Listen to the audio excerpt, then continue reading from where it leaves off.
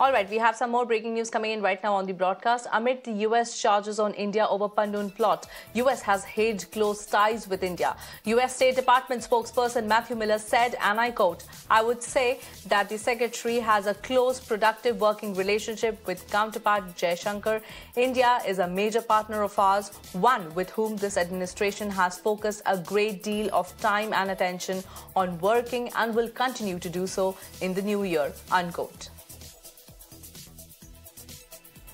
As far as U.S.-India relations are concerned, how would you review the 2023 between the two countries, diplomatic relations and other relations also?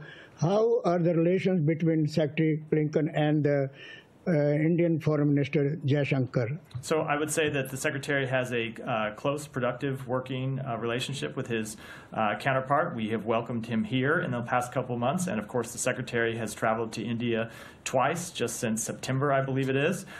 President Biden has traveled to India this year. India is a major partner of ours, one whom this administration has focused a great deal of time and attention to working with, and will continue to do so in the new year.